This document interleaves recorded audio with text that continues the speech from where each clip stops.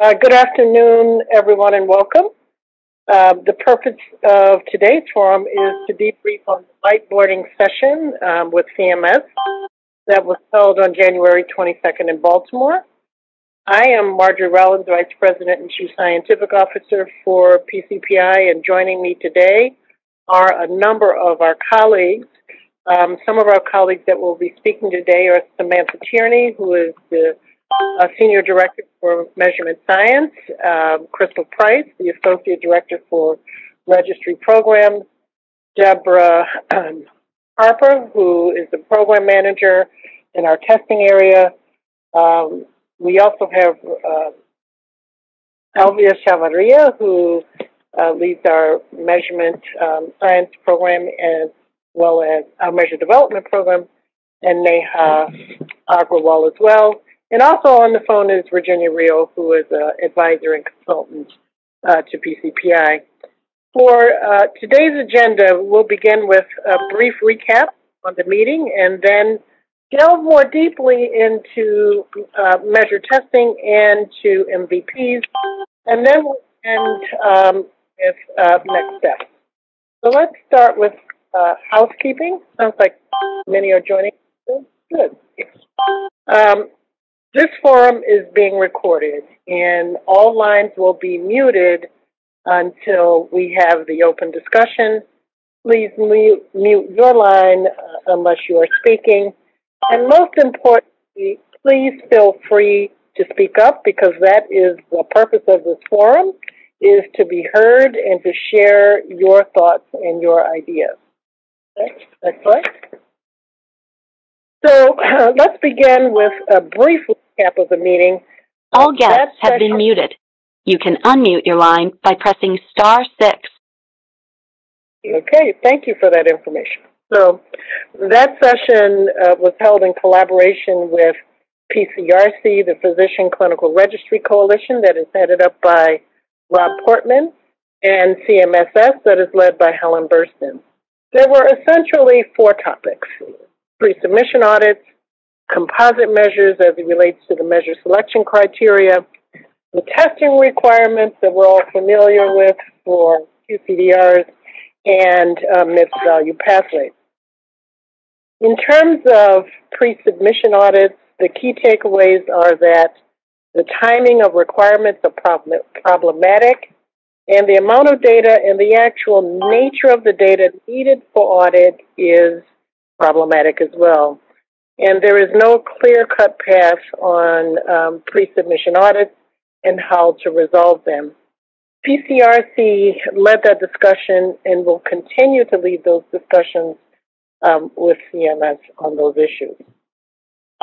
We also brought the topic of composite measures to CMS's attention because we know that there is a strong preference for composite measures by CMS, and there's also a preference by CMS to combine measures in an attempt from their perspective to make measures more meaningful.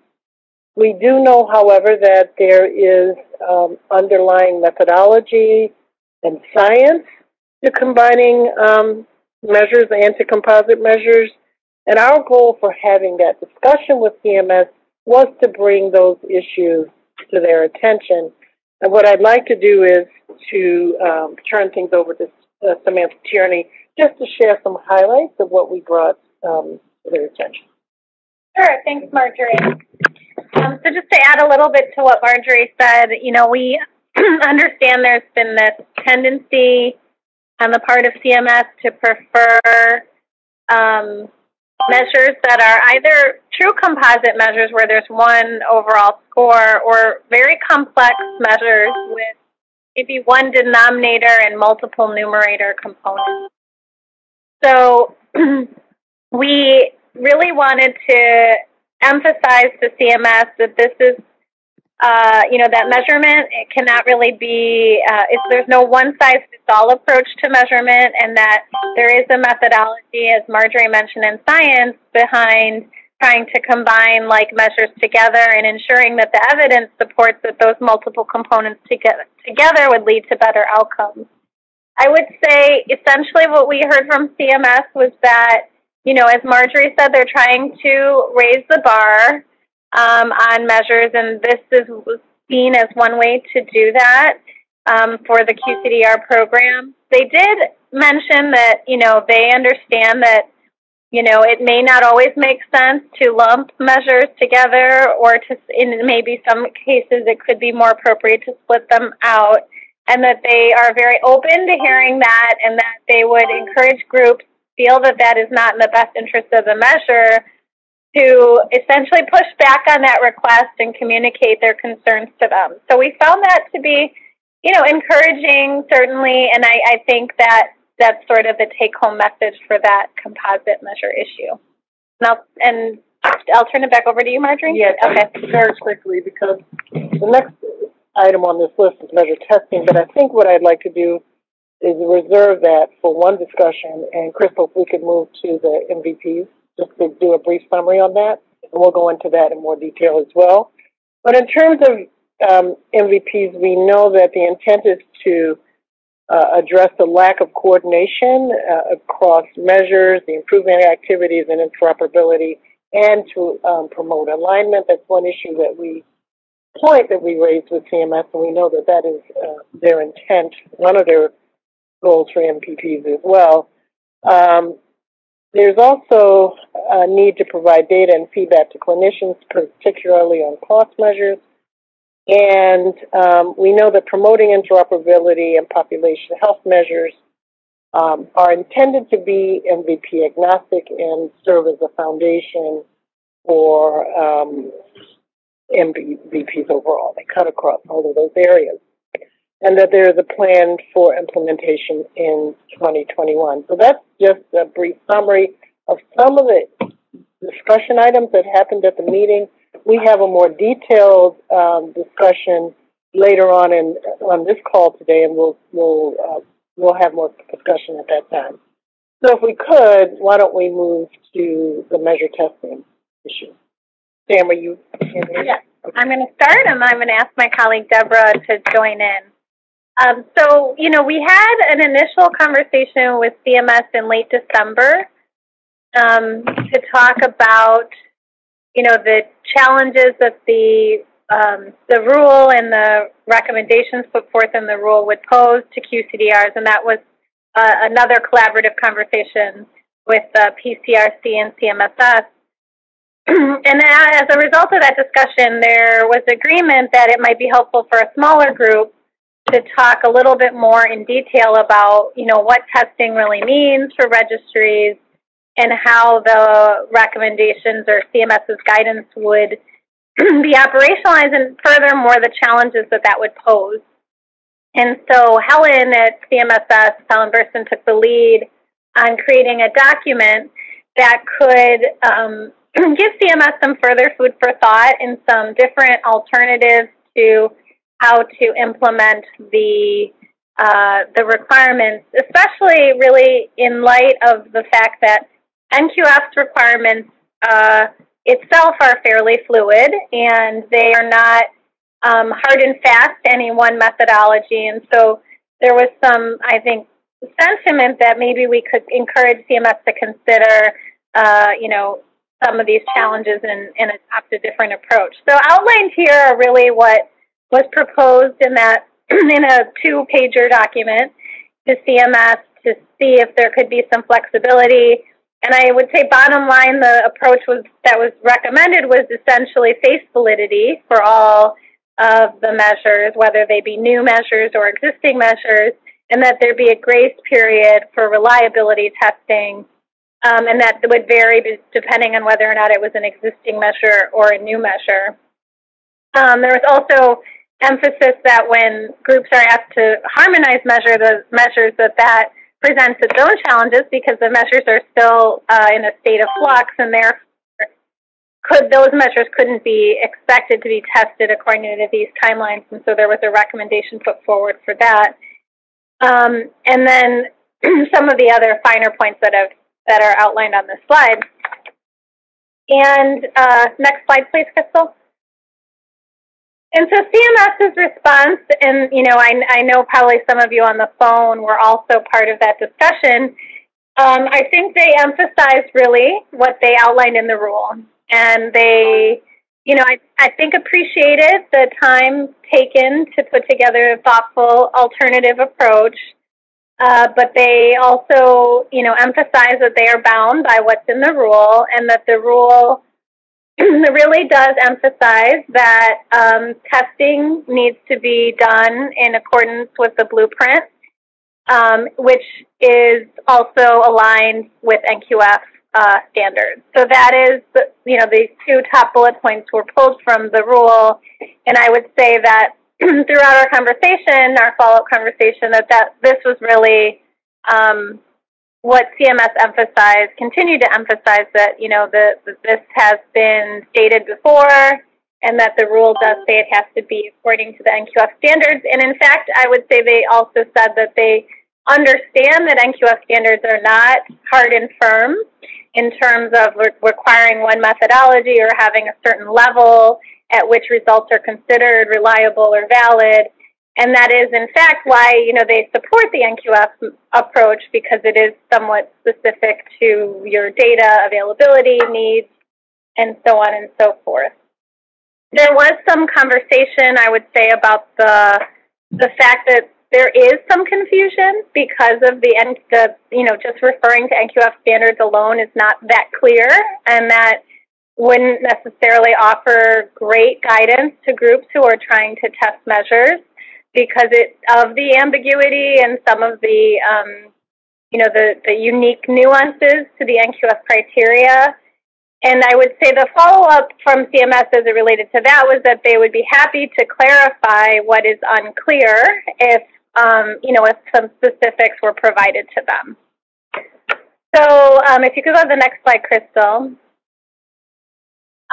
You know, I think just from our perspective, you know, the key takeaways, I would say, is that CMS is still going to require this, and they did emphasize the NQF requirement. We completely understand that there are challenges for QCDRs to meet this requirement, especially from a time consideration and a cost consideration. And to the extent that we can try to help influence CMS as this continues to play out, we will. Although they did really, again, emphasize that they are not going to be able to deviate from what was in the rule. So we thought, just for the purposes of this conversation today, it may help to, if you could go to the next slide, Crystal, just to give you a sense of the NQF testing requirements. And this is our take on them. You know, we've submitted a number of measures to NQF and have a good sense of what's required and what's not required. And so we put this together. It's essentially an interpretation of their requirements, because I don't know if we've seen anything that spells it out quite as clearly. And I would say these are, at least for e-measures, it's sort of the minimum requirements. But an NQF, just to be clear, doesn't separate it out quite the way we did here with ECQM versus registry. ECQMs are their own unique type of measure according to the NQF requirements, and they have their own specific testing requirements, which you can see here. But for registry measures, most of those fall into this sort of other bucket, which is a structure, process, outcome measure, and that NQF requirements for that are clear. But this is how, you know, we've worked to submit registry measures to NQF, and this is how we understand the requirements to be.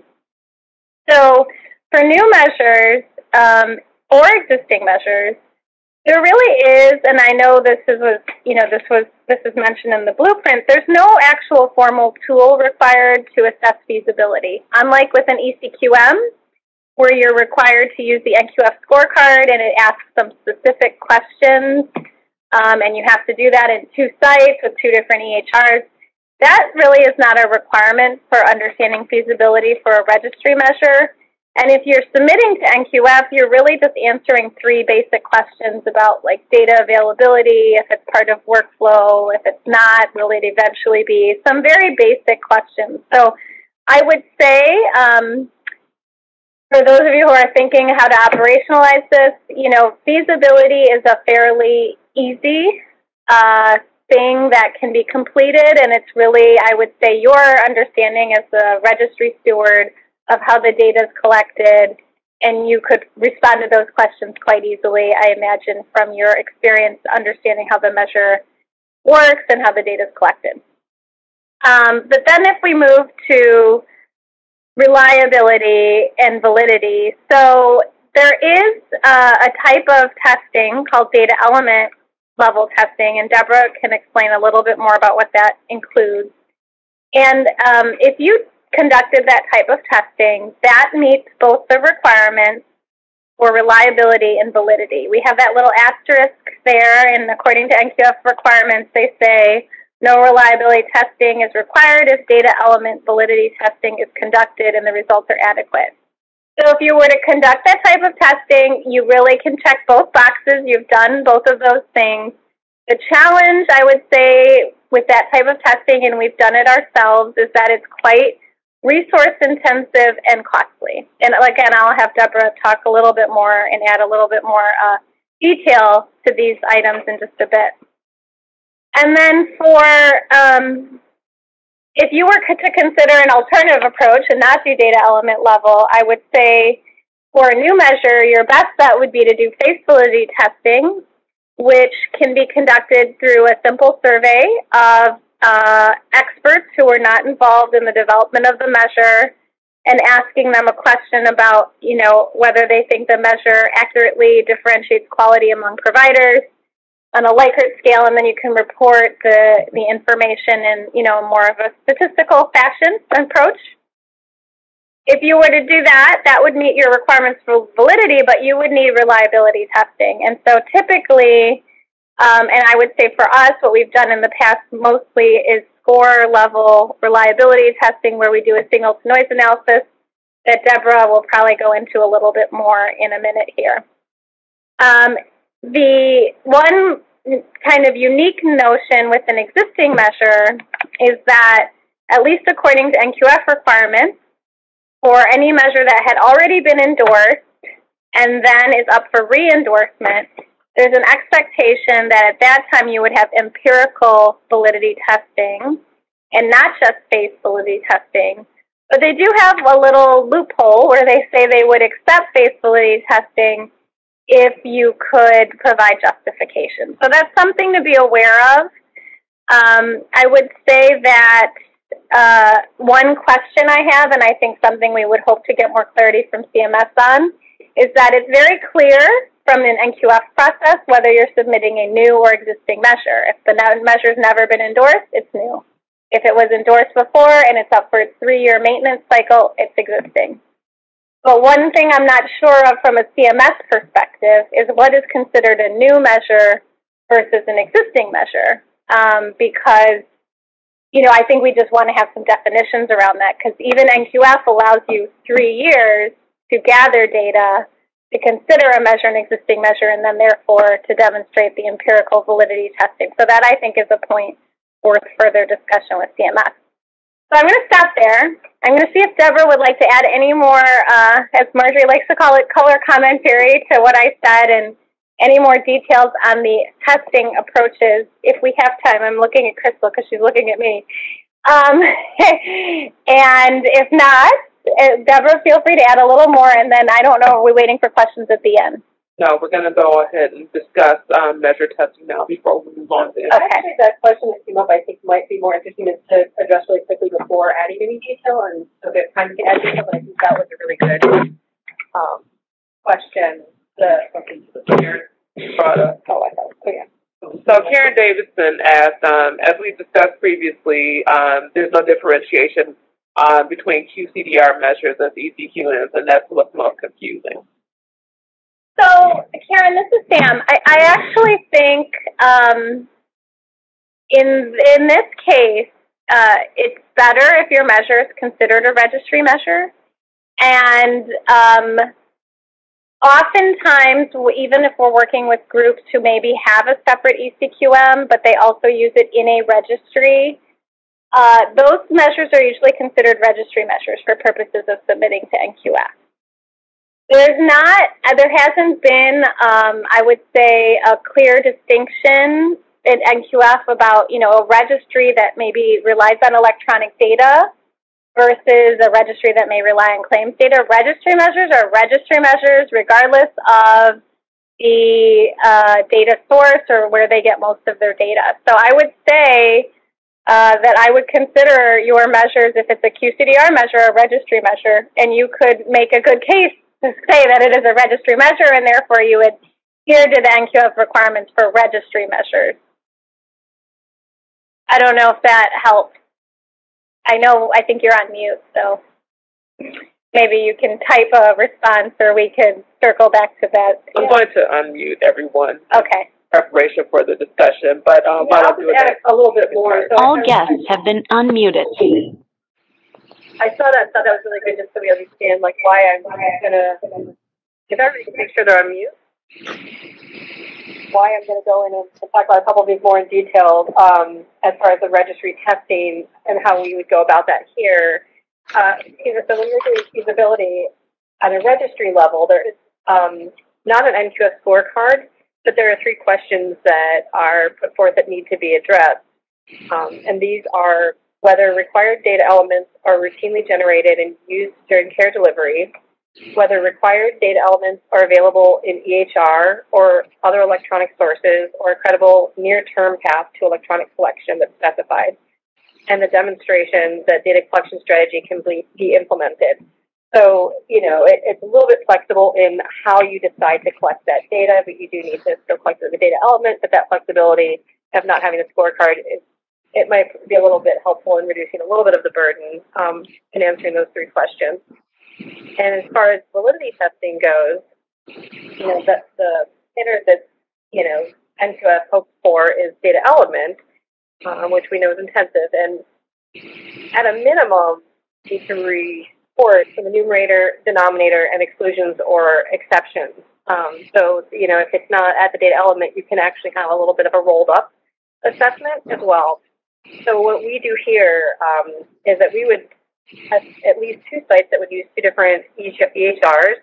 We collect state data collection forms in-house that we give to the site, and we first ask them to electronically pull data on a sample of cases that's relevant to this population, and then we take that sample population and we give it to a set of abstractors who will manually abstract the measure.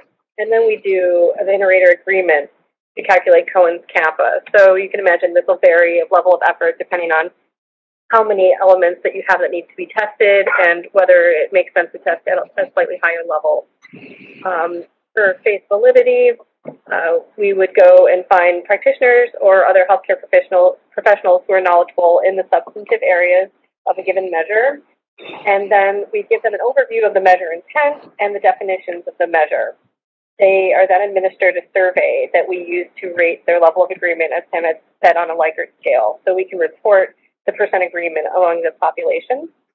And then empirical validity would be completed at a score level. So if you have a lot of data, this is actually a little bit of a faster method than face validity, in that you can do a correlation analysis of the score between the measure that's in testing and a related measure at the provider level. So if you actually have data on another measure that is similar, you can go this route. For reliability, when we don't have data element testing, we would look at score level testing using signal to noise analysis. And this is to measure the proportion of variation in the performance scores due to systematic differences across the measured entities in relation to random error. You want this sample to represent the variety of entities whose performance will be measured. So you want a kind of a representative sample of people in this testing.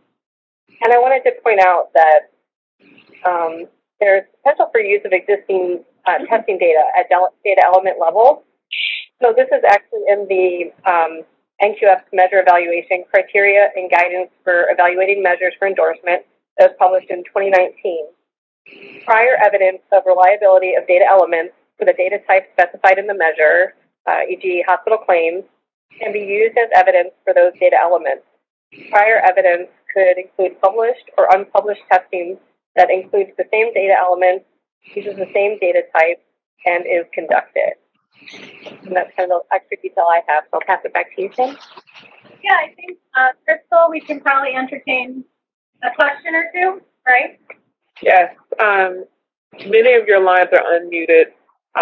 If you find that we don't hear you, please just type in the chat window. If you have questions outright, you can go ahead and get started. We have about 10 more minutes for questions.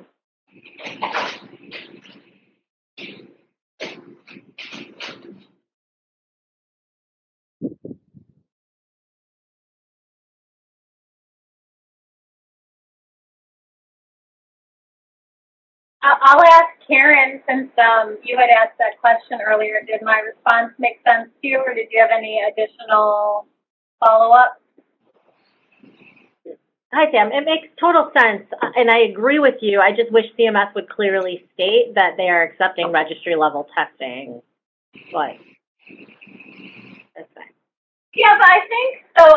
I think, you know, of course, more clarity would be welcome, right? Because, you know, then you know exactly how they might interpret information you provide.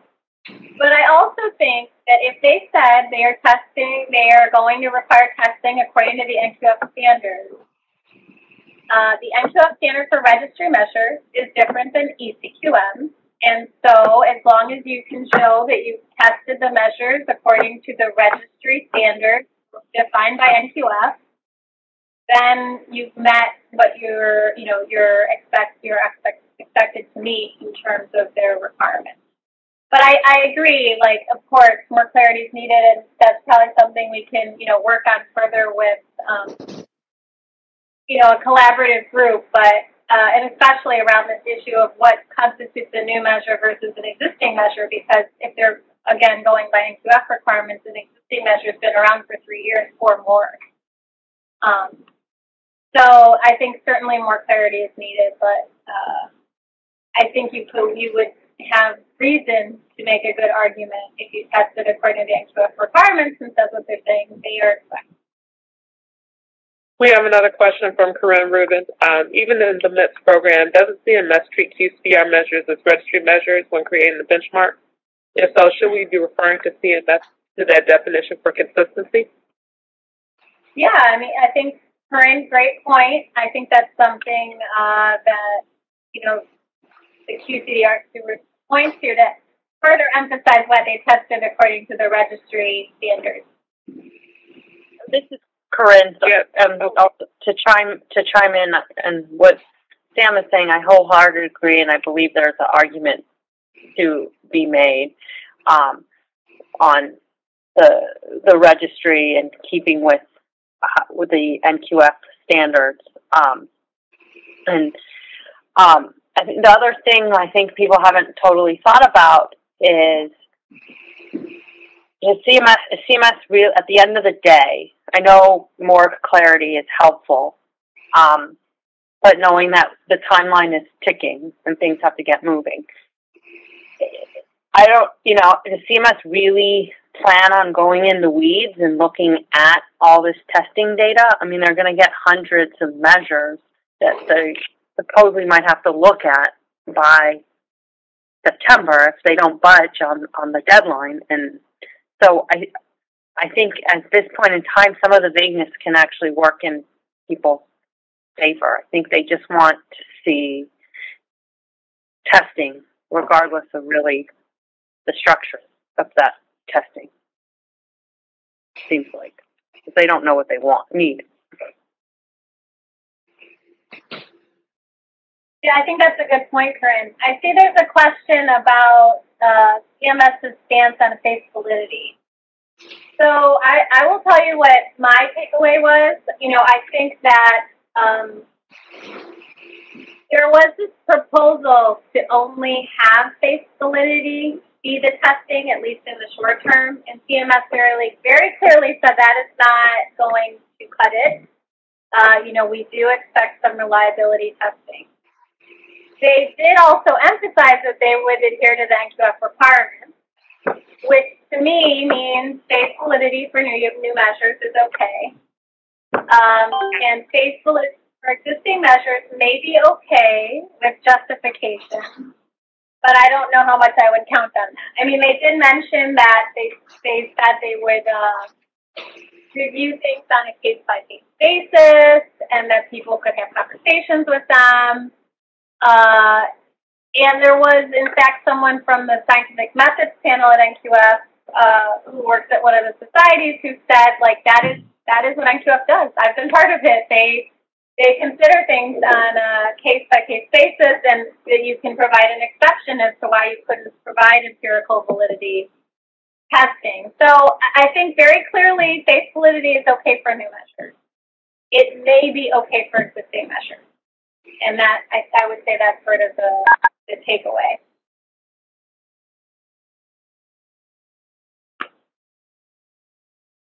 Another question.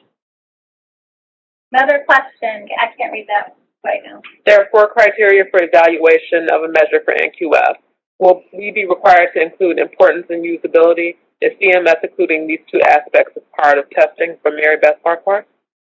So my sense is, and even actually, Crystal, could you go back to the slide where we quote CMS's rule? Yep. If you look at this, it's really only focused on completed testing results as defined by the blueprint.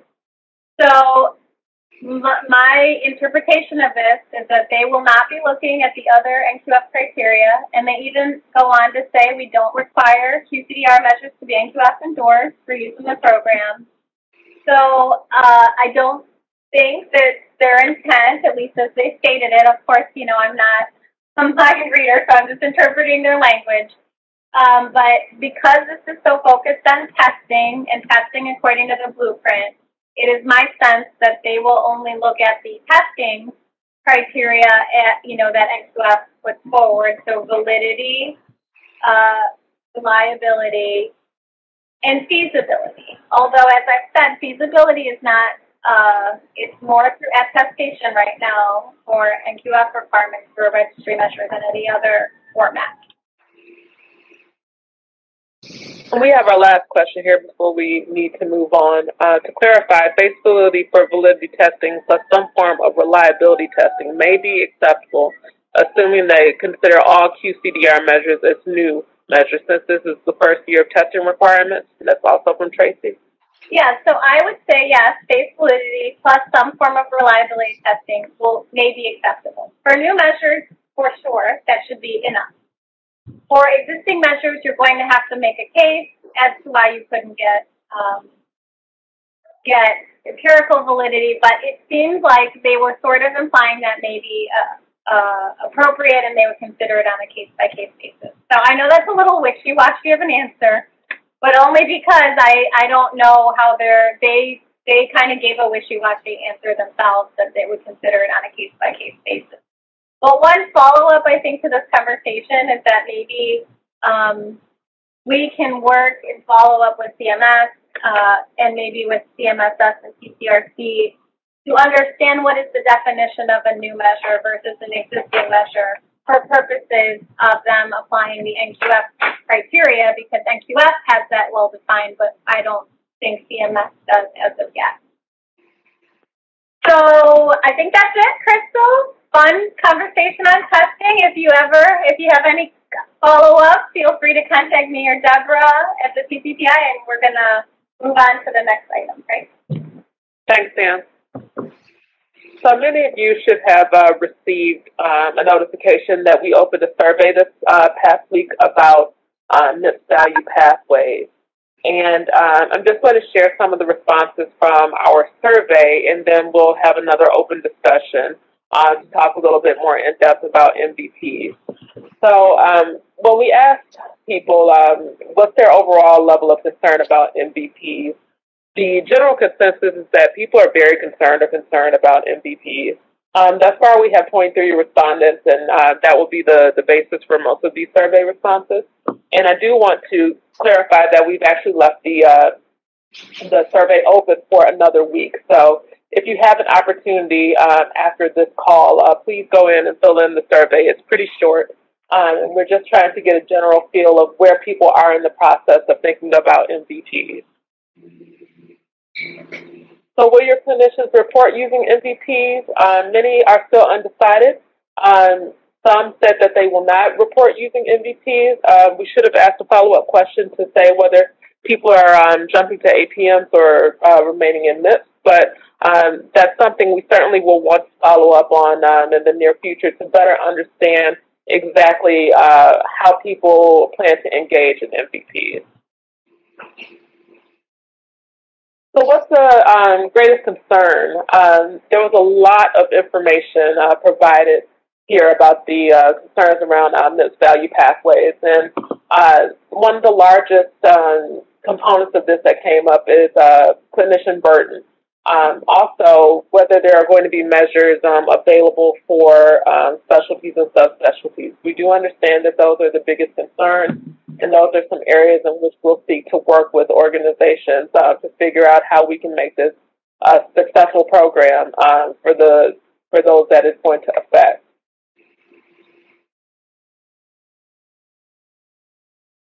When we asked what could we do to help, the top two answers were really surrounding education and advocacy. As we learn more about this value pathways, we will be sharing that information with you all. And as evidenced by our whiteboarding session in January and our previous exchanges with CMS, advocacy is a big deal. We're definitely working with other organizations such as CMSF and PCRC, as well as medical specialty societies and other organizations that participate in the QCR program, to really work together to advocate for the best way to apply this program to QCDRs or clinicians that this would be affected by. When asked what stage of preparation is your organization at for MVPs, 60% of the respondents said that they have started preparing for MVPs, which was a very surprising number, to me at least. Some have reported that they're well prepared and they have, taken this seriously since the issuance of the final rule and are well on their way. But a quarter of the population stated that they haven't started working on MVPs at all. And we'd like to hear from the general audience here. What have you been doing to prepare? And for those that have not prepared, what do you believe your next steps will be? One of the questions or one of the comments that came up during our whiteboarding session about MVPs is the need to work together to develop MVPs that cross specialties or subspecialties, whether it's looking at disease states or conditions or addressing clinicians from a variety of different specialties. So 4 respondents said that they are currently working with other specialties or subspecialties. 17 said no, and this also includes respondents that stated that they aren't working or they haven't thought about working, and there was one that didn't answer. One of the major concerns that came up was the MVP focus on population health measures. So when asked about this, the responses varied greatly. People have stated that there's not enough information from CMS to be able to make valid decisions. There's opposition to making population health the basis of the program, considering that it affects different clinicians in different geographical areas greatly. Again, there's a concern about additional burden. This seemed to be at the forefront of all the discussion about MVPs, and many were unsure of the effect of population health measures on MVPs. Also, some additional concerns are about how this will affect scoring and concerns about this being a repeat of previous programs, whether this would be going back to a PQRS or a PQRI. And overall, the thoughts were varied, but what came to the forefront is that many organizations feel as if they have a lack of information and they have a lack of control. CMS will still make MVPs with or without specialty input. Major concern about this increasing provider burden and really understanding what's the goal of this program. CMS has stated that the program is really intended to reduce burden. but many respondents are wondering if this is intended to reduce options available to specialties and subspecialties. One of the other great concerns was the need for pilot testing before rollout. It seems as if CMS is sort of playing this by ear and has no intention of holding a true pilot before rolling this out in its entirety. And again, when asked how PCPI could help with this, there were several respondents who said that PCPI could potentially help with the rollout of the program. So we will be exploring ways in which to be as useful as possible to organizations to ensure that this is going to go smoothly. So with that, I'm going to open discussion. If you would please type your questions into the chat window, and Marjorie will help lead our discussion on MVPs. And I'll also ask that Virginia Reel, who's been helping PCPI navigate the space of the MVPs, be included in the discussion. Questions? Any questions outright?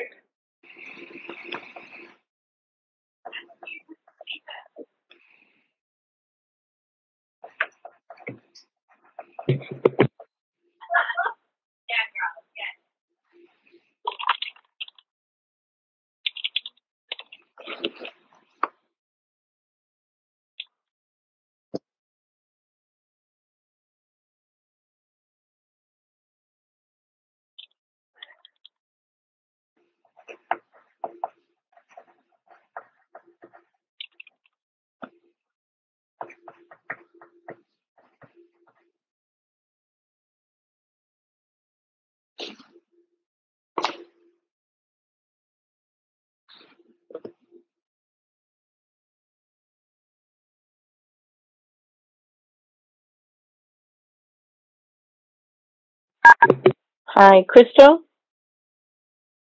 Yes. Can you hear me? So, yes, I can hear Virginia. And Virginia, before I give you the floor, we did have one question from the chat. We'd like to know how others have gotten started so far. So, Virginia, I'm going to cede the floor to you, and then if others want to chime in on how to start it. Right. That was exactly my question that I was going to pose to the group is, if your organization has started to prepare for MVPs, what steps have you taken? Yes.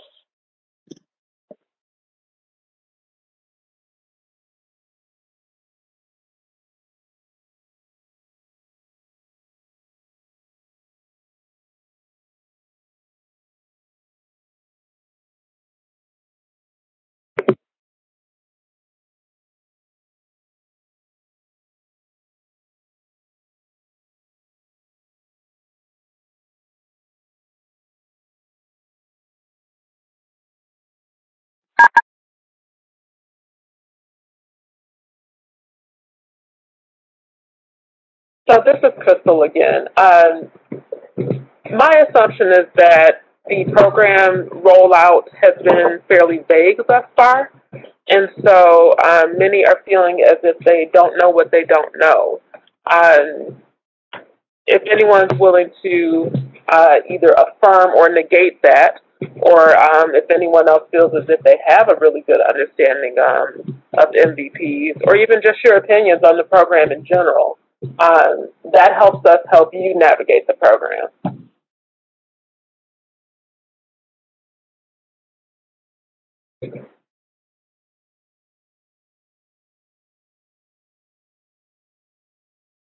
So this is Marjorie, and I'll just sort of make a comment. I do think that there is some maybe still positing or thinking about what MVPs actually are and what actually encompasses an MVP and the conceptual approach to developing one. I think that there's still a lot of vagueness around that.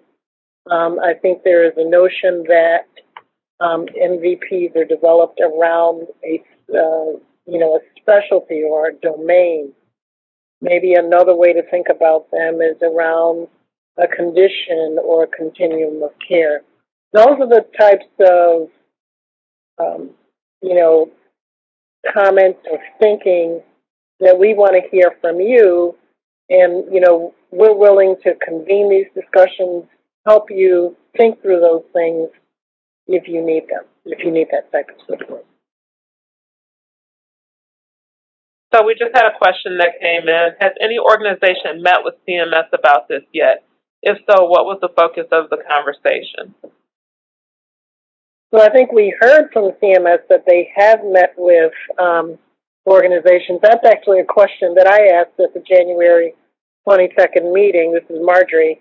And they didn't have any information that they could share other than that there are organizations that have met with CMS.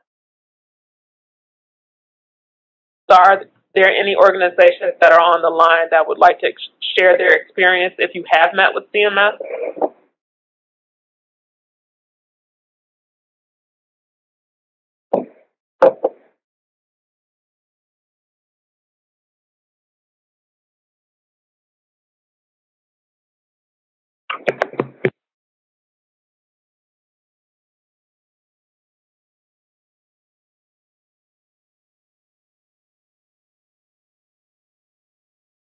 All right. It seems as if we still have quite a bit of thinking to do about NIPS value pathways, and we certainly plan to convene more discussions like these surrounding MVPs as they unfold and develop.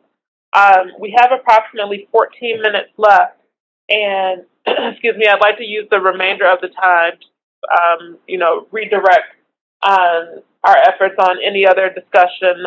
If there's anything else pertaining to measure of testing or MVPs or pre-submission audits that you would like to discuss on the line today, we're happy to facilitate that conversation.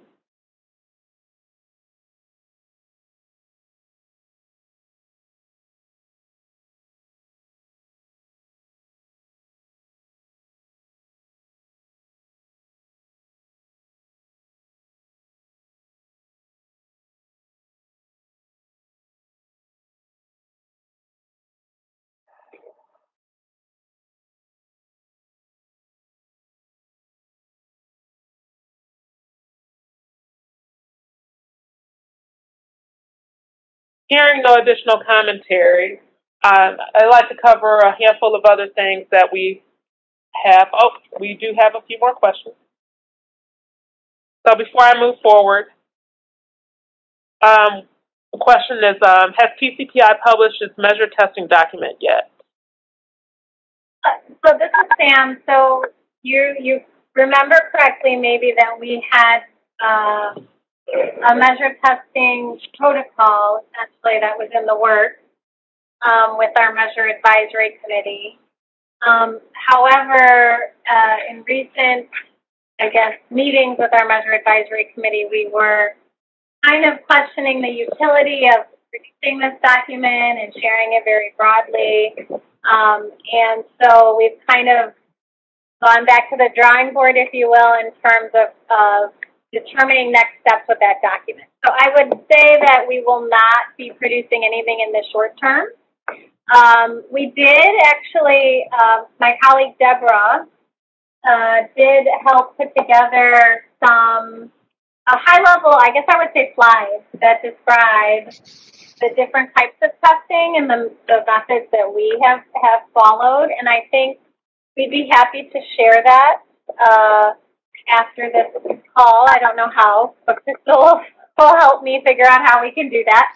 And it starts with the review of the NQF testing requirements, but then it goes through each of the types of testing: feasibility, validity at the data element level, validity at the doing a correlation analysis. And it just describes high level, like how that's done, time frame, data availability concerns. So I think that's something we'd be happy to share. And it may even be more useful for you than the testing protocol, which was like 100 some pages that probably would feel a lot like the blueprint that might not offer that much really good advice as to how you might proceed with testing.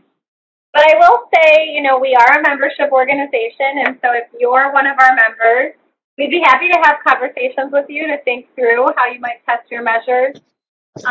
You know, just as a benefit of membership and to talk to you about how we've tested our measures and, you know, how we've been able to get them endorsed, which again would therefore imply that met the NQF standard requirement for registry measures. So we'd be happy to talk to anybody. So you could feel free to reach out to me by email if you want to schedule a call to talk a little bit more about like what your challenges are, and we could probably think of different ideas for you to test your measures. So our next question is, have any other organizations begun testing their measures? From Suzanne Pope. So while people are teeing up their responses for that, I'll move on to the next question from Jennifer Birch. As groups meet with CMS regarding MVPs, can PCPI have a repository to share this information with other organizations? Sure. Yeah, I think that would be a really good resource for other organizations as they are having discussions with CMS and can share some lessons learned and some best practices with how to move forward with MVP. So that's something we'll discuss internally, and I think that you know, we'll get back to you to let you know how we choose to proceed with that. The next question was, would a webinar devoted to testing be of interest to those on the call?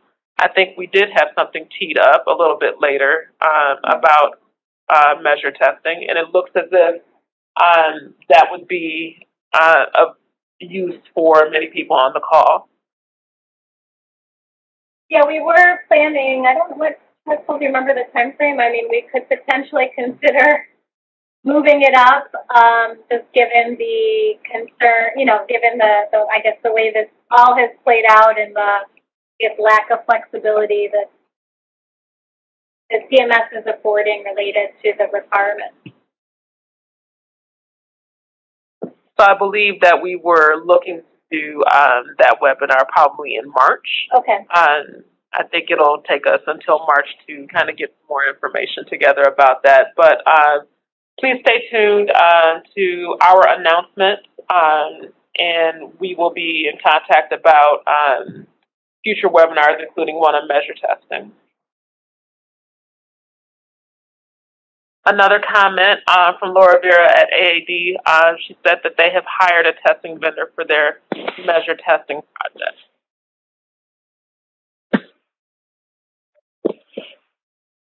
So Suzanne, that may be someone to reach out to if you want to understand what other organizations are doing.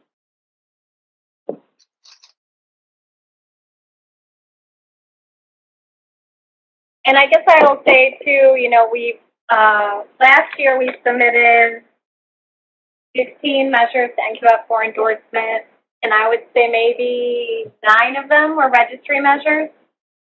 2 of them in particular were QCDR measures that we supported an organization in doing that work.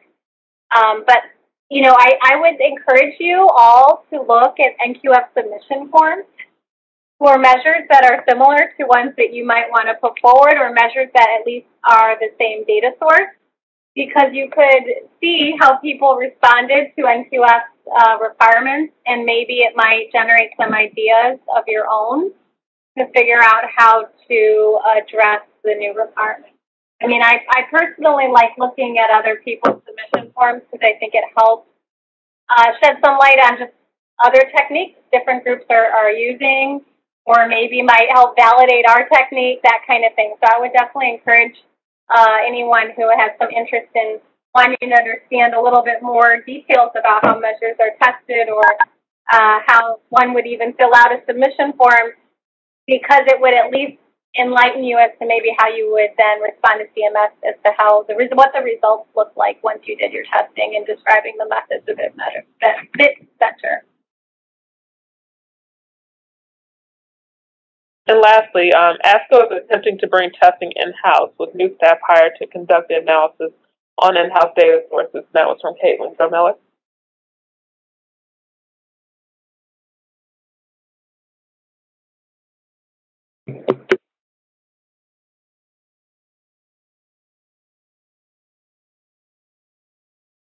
So any additional commentary on measure testing or MCP?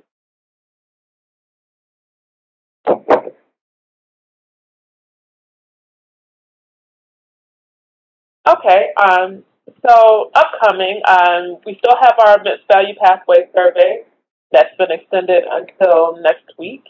I will ensure that I get the URL for the survey distributed to this group. We also have another webinar that's upcoming on February 26th, specifically on registry diversification, building the sustainable disease registries to accelerate research and improve lives. So post-info friend, a PCPI member, Dr. Samita Wadri-Sridhar, will be giving a webinar and a talk on disease registries, how to utilize your registry to several different means, not just for reporting purposes, but also for research and quality improvement. And our upcoming meetings include the PCPI AMA QCDR conference on April 28th of this year. And many of the topics that we've been discussing today will also be discussed at our QCDR conference. So please stay tuned for information about that. We've got 4 more minutes left. I will give the floor to the team to see if there's any other questions or comments. And if not, I'll give people the rest of their day back. Anything else from the team? This is Neha. I received an email last night saying that CMS was actually hosting a webinar on Wednesday, February 12th at 2:30 p.m. Eastern on an overview of MVPs and answering any questions.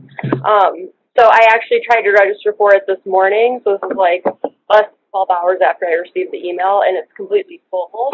And I received a reply after I inquired about, adding lines or adding another session, and they said, no, the recording will just be available within a couple of weeks of the session. So just as an FYI, it might be a moot point now, but that is there for at least you to access the recording of. Thanks, Neha. If there's no other questions or comments, we will be posting this on our website soon. And if you have any additional questions, feel free to contact us at info@thepcpi.org. Thank you.